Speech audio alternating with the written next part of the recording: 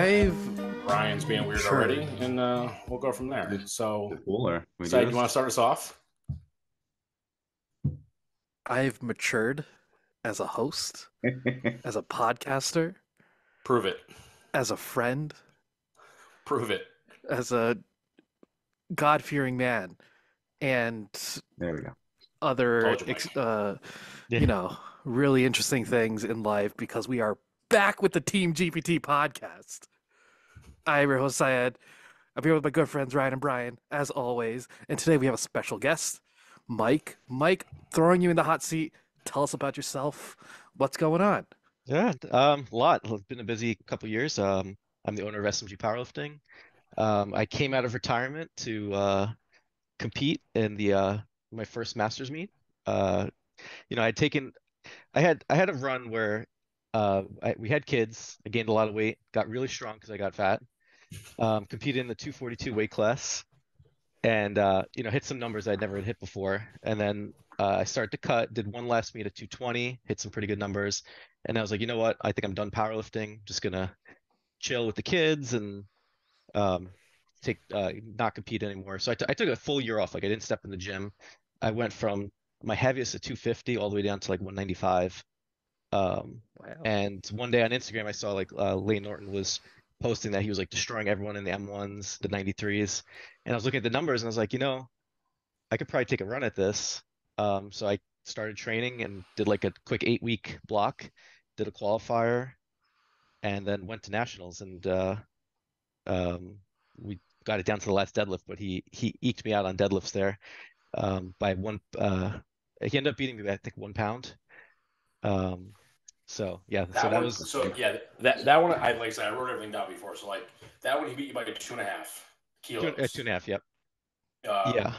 but so you did a qualifier meet, and then 8 weeks later you did nationals, and then 8 weeks later you did NAPFs. Yeah. And 8 weeks before the qualifier, I had taken a year off after losing 50 pounds. So it was kind of a crazy, crazy 6 months. And I was in a lot of pain for 6 months straight, basically. So, I mean, I think the first thing with that is like people can take a little bit of time off and come back, and you're going to be fine. Like you're not gonna lose everything just because you take a week off of training. Right. Um, I'm going to try to jump right into like the numbers. Like I said, I went through before. I mean, like at nationals, um, you slightly outweighed him, but like by a pound. Yep. But yeah, it came down like you if you hit your last deadlift, you would have ended up tying, but he would have won on body weight. Um, but I mean, that meet you out squatted Layne by 10 kilos. For anyone that doesn't know Layne Norton that we're talking about, Layne is a 2 or 3 time Open national champion too. Yep. And he had come in second, I believe, at Open Worlds. And now he's competing in the Masters division. So yeah, so you out squatted him that meet by 10. He out benched you by 7.5, and he out pulled you by 5. So you ended up winning by 2.5. But then 2 months later, you guys basically same weight, really didn't change anything. You actually squatted 2.5 less than you did at nationals. There's a He story squatted, behind that. Yeah. and then but you benched. You went 3 for 3. You hit the third bench that you missed at nationals. Mhm. He hit the same bench. But this is the big one. Like this is what I was looking at before. Was like, I mean, I don't think people would understand this. Is like he actually Layne went up 11 kilos in the 2 months. You went up 13. Yep. So I mean, like, you missed a 312 deadlift at nationals, then you hit 321 at NAPF. So I think like for me, it's a big thing. Is like, what was the difference between those two meets, Yep. other So than you got a little bit more training in? yeah, so there was a couple things. So before my qualifying meet, I basically had, I think it was 12 weeks actually before my qualifying meet from the time I had taken off. The first 4 weeks back, I was just doing my own thing, and my training did not look like normal training. People in the gym laugh at me because I would come in, hit a top AMRAP set, and then be like, all right, I'm done, and then leave. And at a certain point, like that worked when I was getting fat.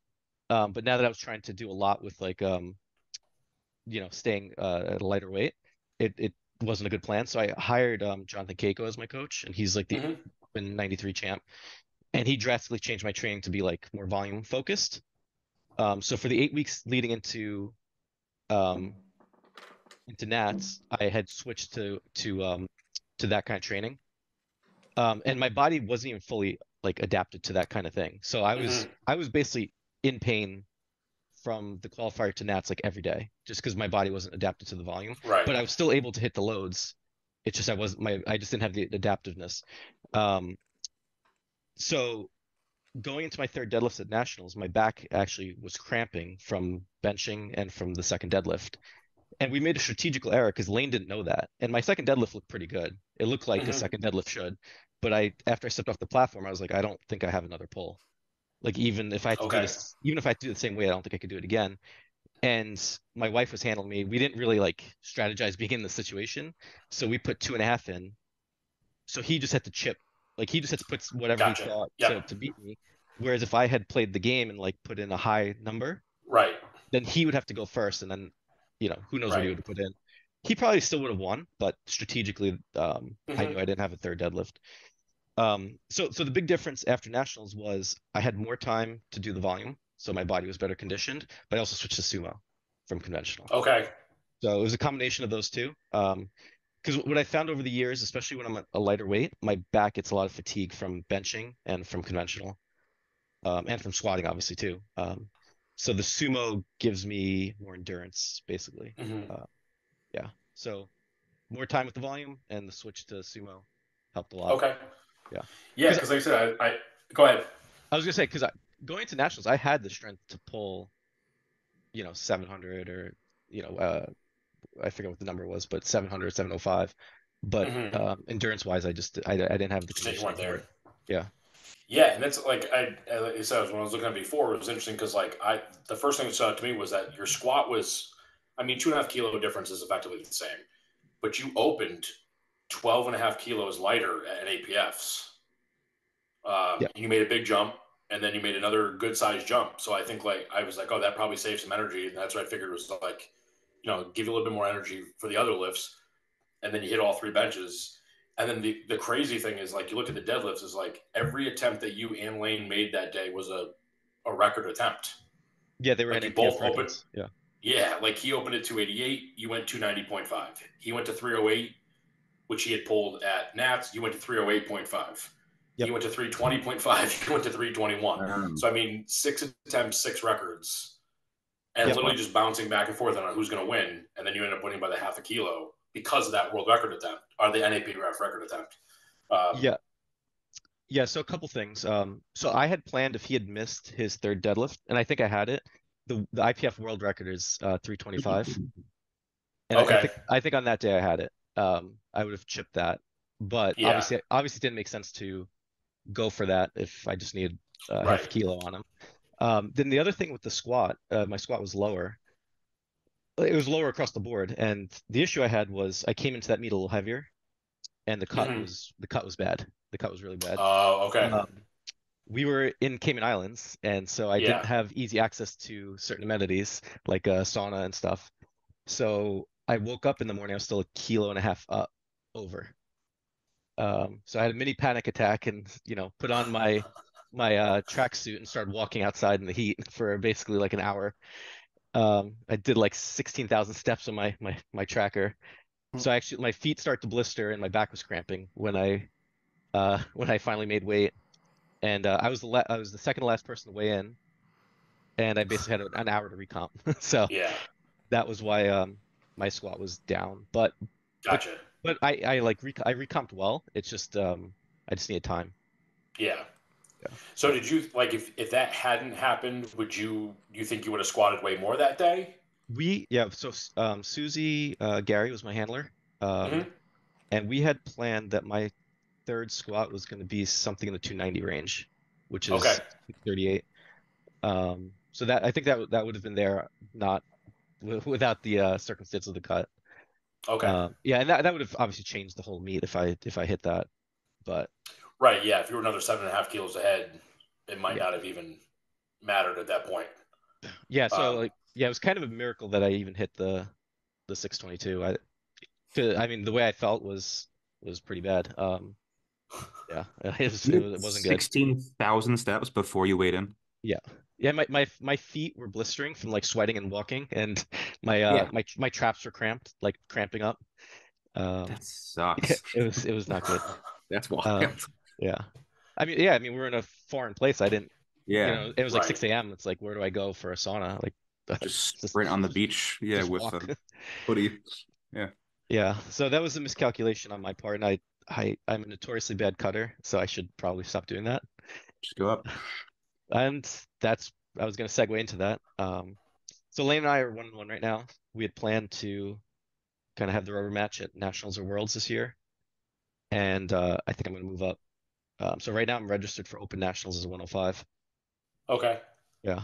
So Is there anyone in the 105 so my to my push you? yeah. So Ashton and Mike Davis are in the 105. So I'm going to get Oh, you're Okay, talking about the Open. yeah, I'm in the Open. Yep. So I'm going to get nice, crushed by Okay. those two. But I nice. think there's a good chance I can come in third or fourth. So the podium at, I'm 41 years old in the Open. Yeah, My first meet at 105 would be pretty cool. Right.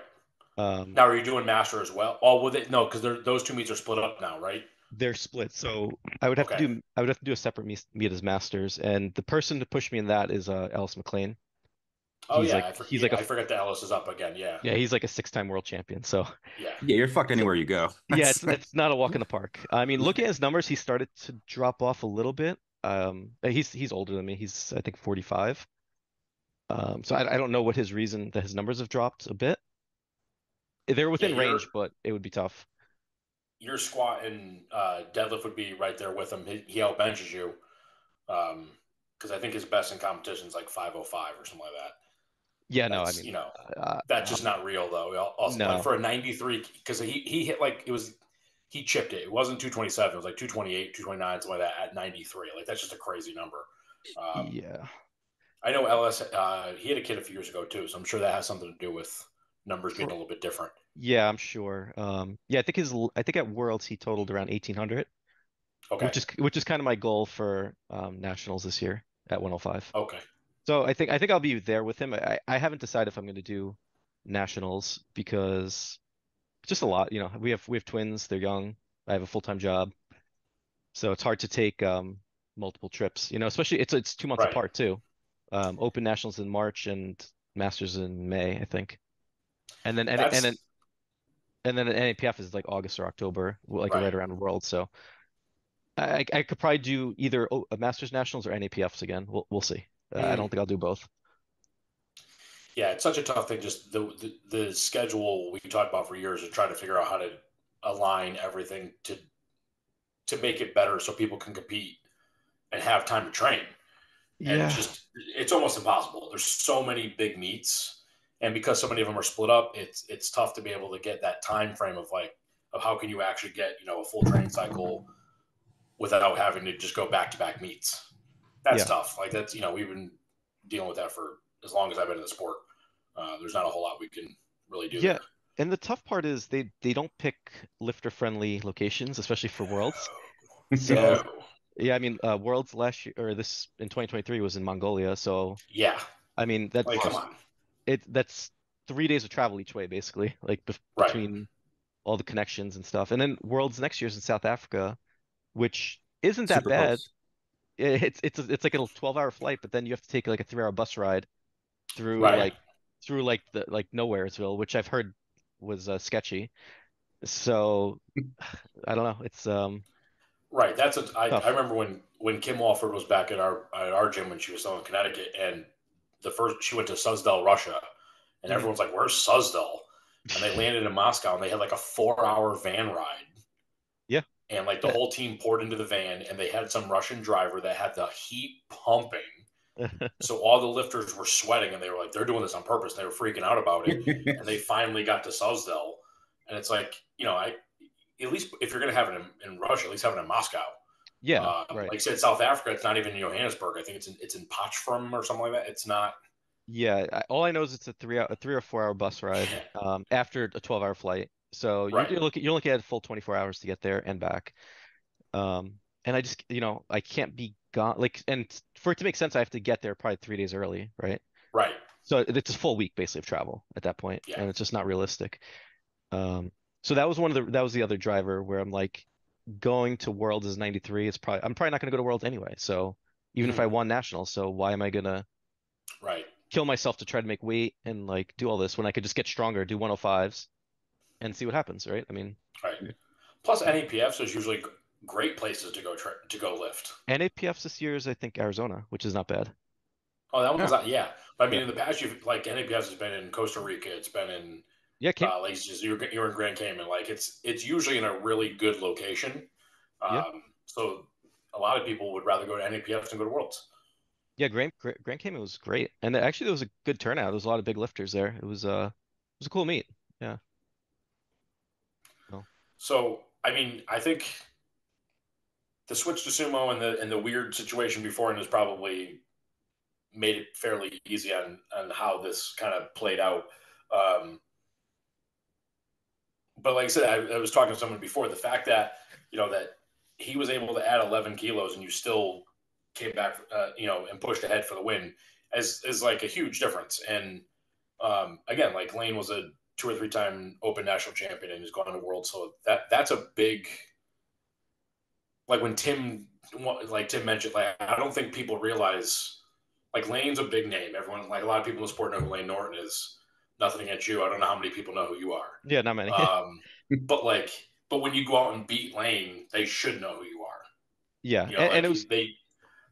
it was cool because the King of the Lift actually reposted me, Powerlifting America reposted me. But I was gonna say like competing against him it's hard. It's harder than you think. Like the numbers don't even mean anything because he's so intense. Like when you're there, I'm not a loud guy, right? Like I'm sitting there and like just thinking about my lifts and like whatever, and he's screaming, pacing, running back and forth, like yelling. And the thing is, like he just doesn't miss. Like whatever he puts on the bar, he's gonna lift it. Like in It both might those, take 10 seconds, but he's yeah. going to get it. And it's hard to get a read on him too, because he'll hit his opening deadlift and you're like, oh, he doesn't have much left. And then Right. he'll jump 30 kilos and hit it, and then jump another 20 and hit that. And I'm like how? It just doesn't make sense. But it helped a lot that I had Susie in my corner because she just handled everything. I just went and lifted the Mm-hmm. weight. But knowing that you're facing someone who's just not going to miss is it makes it tough. Right. Yeah. So yeah. No, like I mean, and like with the NAPF, so you said your squat was a little bit off from what you planned. Was the Yep. bench in line, or did that change too? The bench we had our kind of base case plan as 368. Okay. After my second, I was like, you know what? I don't want to go out on missing a bench again. So we played safe with 363. 368 would have been sketchy. It was probably Mm-hmm. right to make the 363 play. And then deadlift, my top end was pretty high that day. I think I had 725 probably. Okay. Yeah. I But think that like would you have been said, like like top end. right, and that's where I was. So the Connecticut State Championship meet is coming up in March, Yep. and what's really interesting is like we've got 10 100 kilo lifters that are all like pretty good, so they're all Yep. going against each other. So it's going to be fun with that. But we were saying how they're all in that kind of situation where if someone misses a squat or a deadlift, they could go from first to sixth, Yeah. like Yeah. in no time. And like you said, like at 321, I mean, it'd be cool to have the world record, but like if you went for that world record and missed, Yeah. and then Not. you lose and don't have the world record, like there's a time and a place for things. And we were saying like with the Connecticut meet, a lot of guys are going to be trying to qualify for nationals anyway because the qualifier now is a lot higher. So I think some people might be playing it safe to try to get that 740, which is going to let some other people kind of hopefully take a jump and try to go for the win. Right. Right. Which if they go for the win, they're going to qualify anyway. But no, it's like, and that's why it was interesting because like because I watched the meet when you lifted, but Mhm. looking at it like on the score sheet, again, like since your deadlift was just a little bit heavier each time, like obviously you were going after them, so you knew what you had to do, which is a huge benefit. Mhm. If we're in like you said in the first meet when you put in the 312, even if you hit it, at least he knew exactly what to do too. So it's always nice to have that deadlift in your pocket to be able to pull it out. But like I said, like it'd be cool if you hit more. But Yeah. And I think taking away the power of him pulling last was huge because he gets yeah, so much out of that height. Because I know if there was 710 load on the bar, he would have hit. Like if he was pulling last, he would have hit it. So I had mm-hmm. lot number advantage, which helped. So yeah, we went into deadlifts tied, and I had lot number advantage, so I was going last. So Right. that And that's definitely why had a big effect. Right, and I figured, like I said, I couldn't when I was looking at the results, I couldn't find lot numbers listed, so I just assumed that based on nationals, the way it was set up, that you probably didn't have lot number. He probably had lot at Yeah, nationals. He probably had it, I think so. Yeah, and and he then also like had. Oh, go and ahead. then NAPFs, I assumed you had it because like the way it was kind of set up, it looked like that even though you were chipping him a little bit each time, it looked like you had that advantage with the lot number. And that's one that I don't think a lot of people realize, but having that number too, because then you could have, and I know Susie's one of the best. Matt gets all the attention, but Susie's just as good a game day coach. Yep. That they would have known what to put on the bar to play the game a little bit, but also to make sure that you've got the right number on the bar to win. Yep. Yeah, and And that's at NAPF, Susie had 2 cards filled out. It was basically, yeah, seven. What was 707 was 321. She had that filled out, mm-hmm. and then 325 if he missed for the world record. Right. So she already had those. She was handing in depending on Oh what he yeah, did. Yeah. So that takes a lot of stress off of me. Like not even have to think about it. right. Just go pull what's on the bar. Hmm. Yeah, it's the same. And that's what I do. The same thing as and I learned from the two of them years ago. Is like you put in the third attempt. Try to put in a third one that's going to be strategic, but at the same time you have your 2 changes. Hmm. So I would have 2 cards filled out all the time. So you put in that strategic number, and then hopefully you just pay attention, and hopefully you have like you said, like you have that deadlift where you can get away with it. Yeah. So it helps a lot to have, having a lot numbers great, but if you don't have the deadlift, it doesn't really matter. Yeah.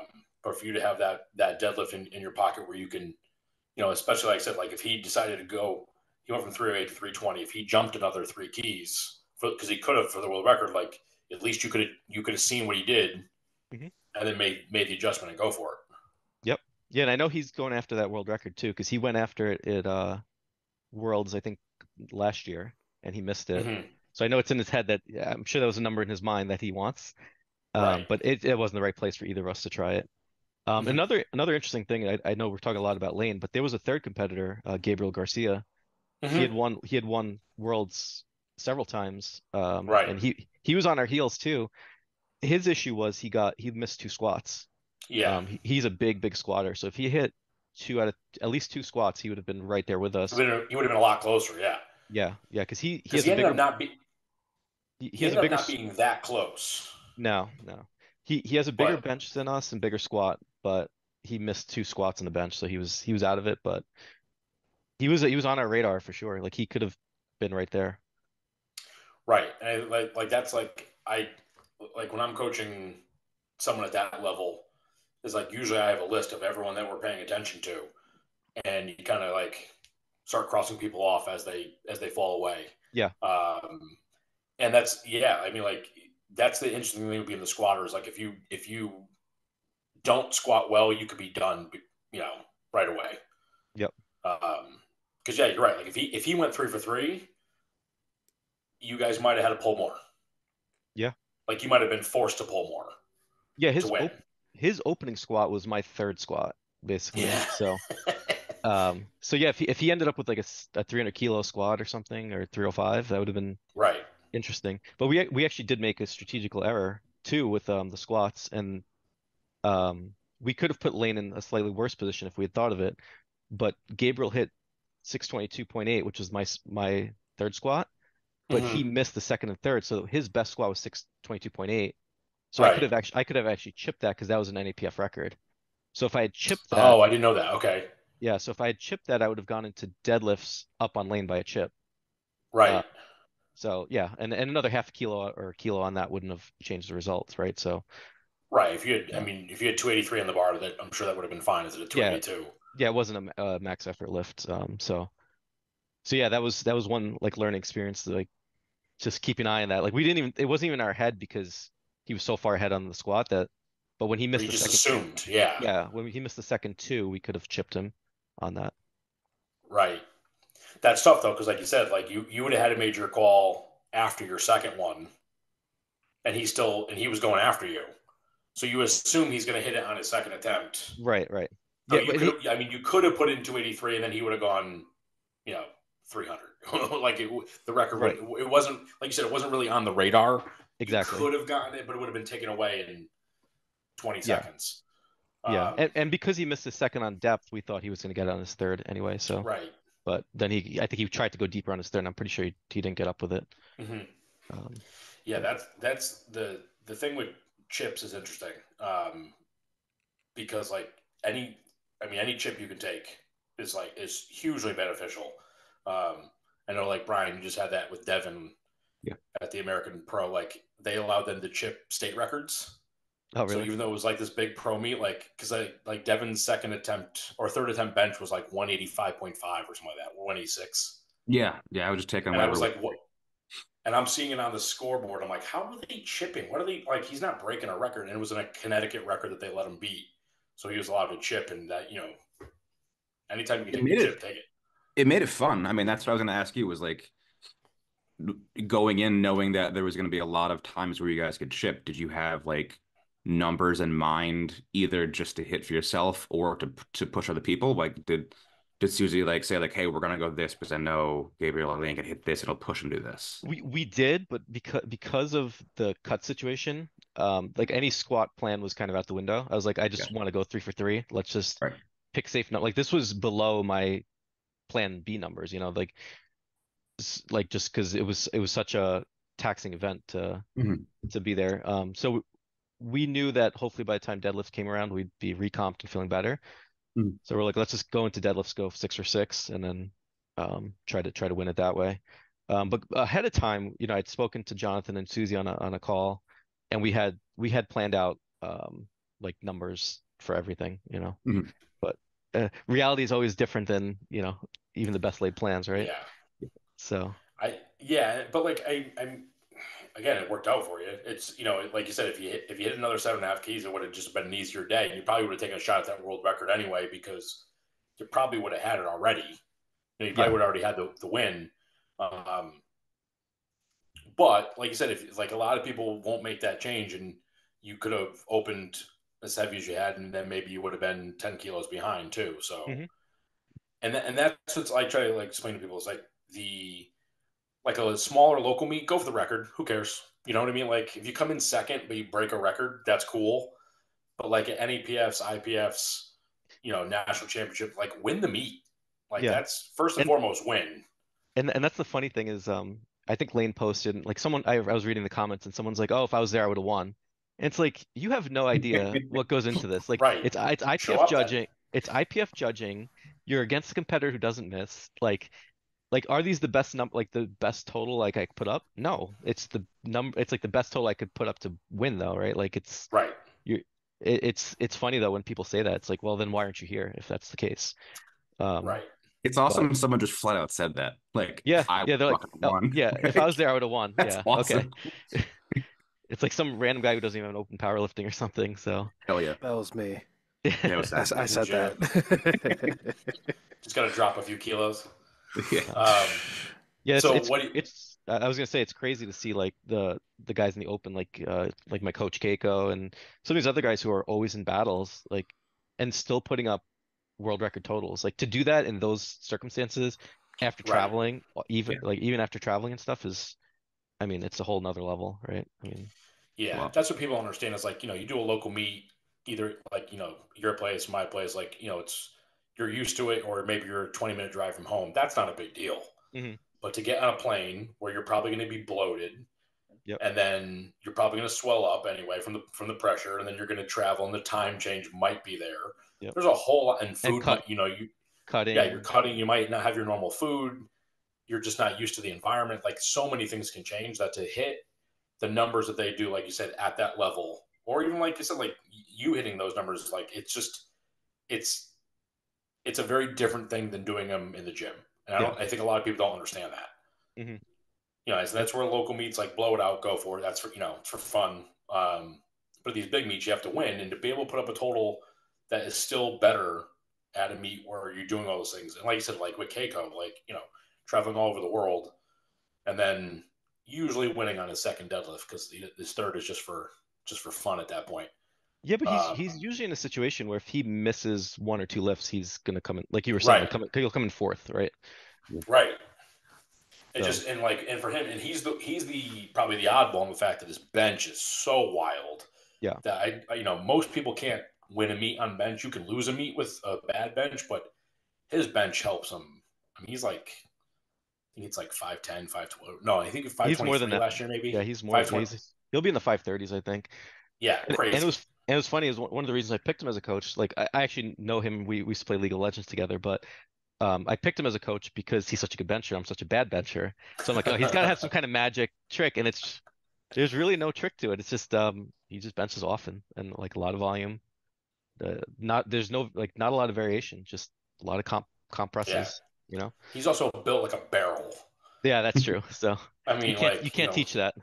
yeah, like to have shorter arms and a chest that goes on forever helps. But Um, he still deadlifts. He'll be pulling close to 8. So I know Yeah. it's not. I it's and not that's what I fair. tell them is like the people at the top don't have a bad lift. Hmm. One of the things I love about powerlifting is that generally you're going to have one lift that maybe stands out and one lift that's not as good. Yep. But those guys, like, there's no bad lift. Yeah. It might be one that they're a little bit worse at than the other one. But you're right. I mean, he's putting up his numbers across the board are. I think he's top three in each individual lift. Hmm. And then he's number one in bench. I think he's top three in both, and the squat and the deadlift, and then he totals everybody. Yeah. So Yeah, that's just crazy. the first lifter I remember that really stood out to me for that was like John Hack back in the day. Mm-hmm. Like he doesn't look like he should be a big bencher, but he has like a ridiculous Huge bench bencher. and he's high bar squats and he still has like a Yep. crazy squat and then his deadlift's just ridiculous too. So um yeah, I guess that's what it Well, takes though to be the best, right? you competed against him at prime time in Atlanta, right? I competed with him a couple times. Actually, my first meet with him, I did Raw Unity back in 2015. Uh, Okay. back in it was like in Florida. Yep. Um, yeah, so we were both in the 80, was it 82.5 to Yeah. 21. And I think we competed like you said in Atlanta too. It was one I forget which nationals, but yeah. So I think we competed twice. Mhm. Yeah, because I Uh, think Atlanta was the first prime time when Josh put that one up. Josh Rohr ran that one. I think that was the first prime time, and that yes. was I remember that one. And then I think he moved. He won Worlds that year or the next year, Yep. and then moved on from there. But Mhm. so yeah, I mean, that kind of explained everything I wanted to go over. What about you guys? Syed, have you been having a good time just listening? Yeah, man, listening is fun. Like, yeah,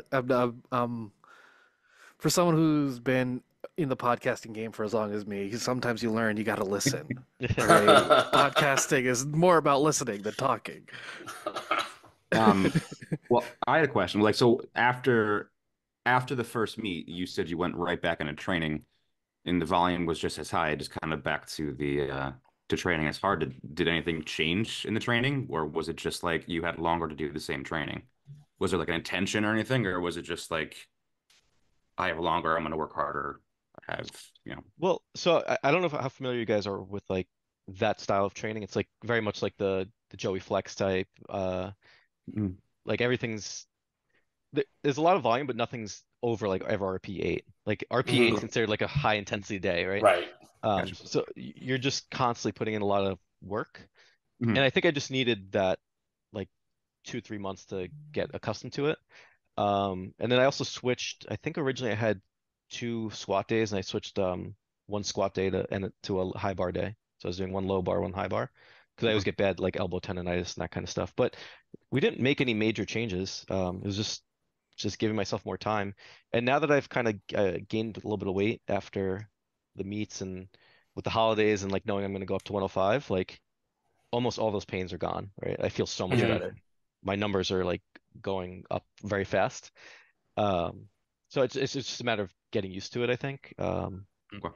Yeah, going from no training to low volume to then like high volume all of a sudden was an adjustment, but Yeah, just time. especially with everything else you just said too. That's a lot at once in a very Yeah, short period of time. So I can yeah, see that going into like a lot of volume like that would be crushing. yeah. Back before, like in the like when I was doing the USAPL Nationals, like in 2015, 2016, I was coached by Mike T. Mhm. So high volume wasn't necessarily completely foreign to me, but it's been a while. Mhm. So I was doing like RTS and that kind of training for I think 4 or 5 years. So a lot of like a bulk of my base strength was built from that. Okay, So it's kind of getting back to those roots. gotcha. Yeah. Um, yeah. So I'm curious to see what I think I'll be able to put up something decent at 105, and What do I you don't. weigh right now? I'm around 220. Okay, So I'm so kind of you're easily in. yeah. I mean, I'll try to put the pedal onto the floor a bit before nationals. I don't want to weigh in too light, but I also don't want to just go up to 232 for no reason, right? Right. Yeah, do Could it. do Fuck it. it. Well, I mean, I've been 250 before, so the thing is my squat blows up. Like I've hit 705 squat at 242. Um, just because having that giant Yeah, core is like such a hack on squats. yeah. Just makes it That's the feel so secret much. hack. It's just It's Just get big. just get big. But it usually hurts deadlift. yeah.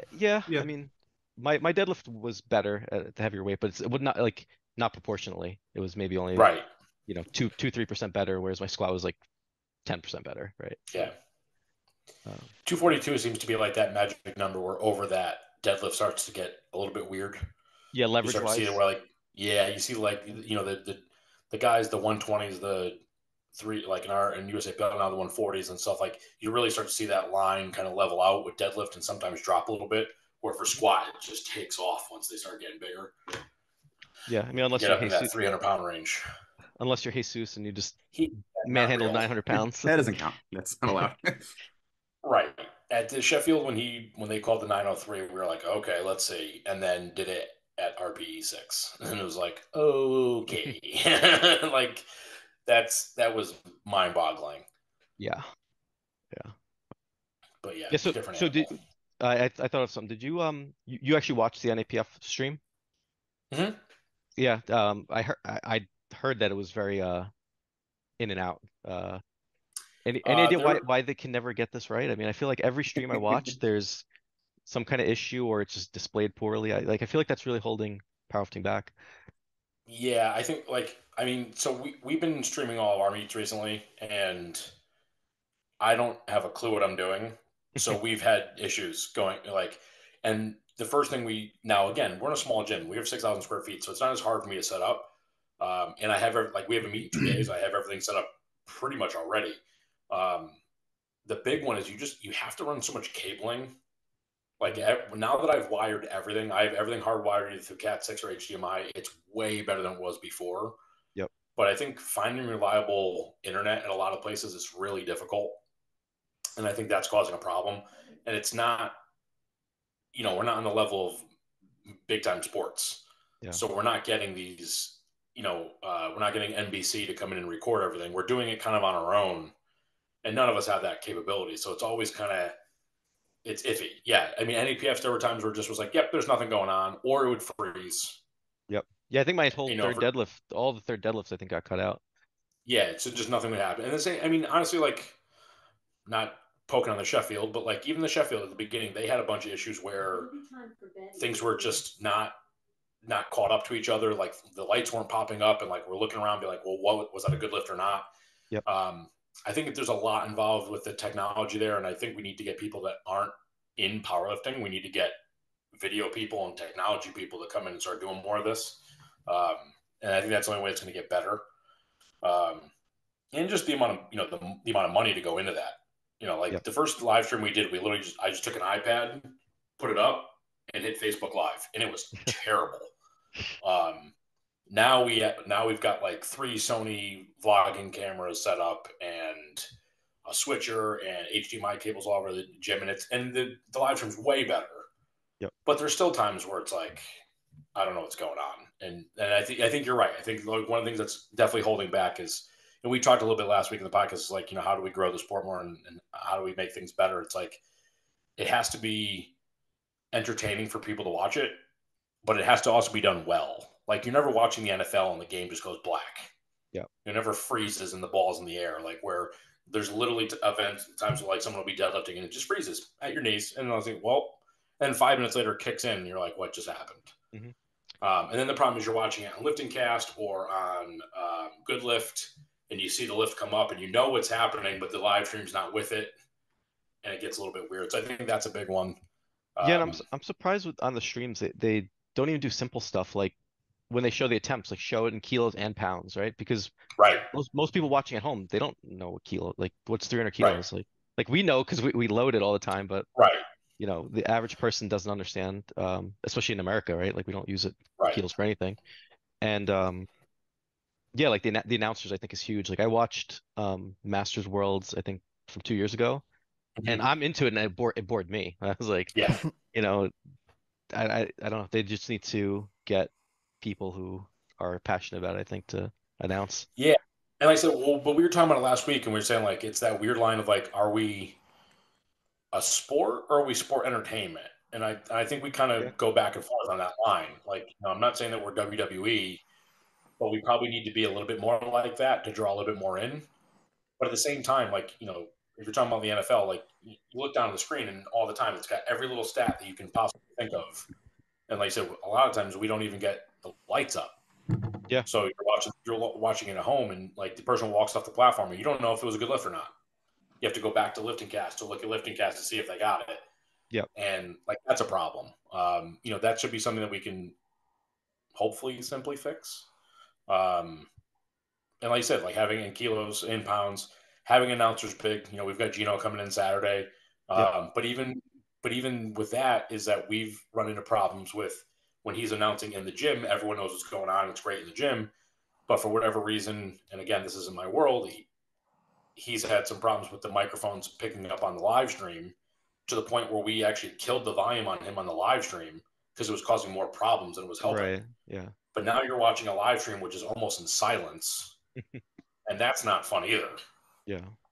So it's trying to, you know, I think there's a lot involved, and I think SPD with the Sheffield is really trying to build that out more. But the problem is that's just one big meet a year. I think we need to do that all the way through the local level. But it's also like it's expensive. You know, I was saying to these guys last week, like the amount of money that I put into a live stream, you know, could have easily bought a whole new set of Eleiko equipment. Yeah. You know, Yeah. and at the end of the day, it's like, what would I rather have, Eleiko equipment or a bunch of new cameras and mics? And it's like, rather have the Eleiko, but Yeah. you know, the live stream I think is gonna help bring more people in. So we got to do better at that too. Yeah, that makes sense. Also, the podcast. I feel like cameras and mics help with that too. I don't know. I've Just got this chop mic liver. on. You I tell am me I just sound sitting terrible. here. I put a camera in. It's all choppy. I don't know. I should No, just use my phone this week. you sound great. Camera, We'll not so see. much, but We'll see on the actual recording how it comes out. I bought this camera like 5 hours ago, so it should work better than this. I don't know. I mean, I think that's it from for me. Bryce, do you have anything else? No, I think we should definitely do another time when we have you back and we talk a little more about training in the gym and everything. yeah, for sure. I'm sure we could talk about a lot more about stuff. Yeah. I'm always ready to sit here and listen more. So, you know, Great that's job. what I You're do. doing great. Great listener. Mike, is there anything you want to say before we check out? No. Just gonna keep putting the work in and see if I can get a podium spot in the Open Nationals in March. And that's it. Is there a place where we could follow you on the social medias? Yeah, on Instagram, it's mgarozzo _SMG. I mean, you don't post that often, though. I post stories usually, and then like Yeah. if I had a big PR, I'll make a real post, but I don't know. Yeah, I have like personal and lifting stuff all mixed with like my Instagram, so I feel weird like spamming people with lifting stuff all the time, but I don't know. That's fine. Yeah. But no, yeah, like you can check out Mike. He's got his shirt on SMG Powerlifting in Broadcliff Manor, New York. Yep. Mike, thanks for coming on, and yeah, we'll have you on again if you'll be on again. Yeah, definitely. Thank you guys. It was fun. Cool. All right.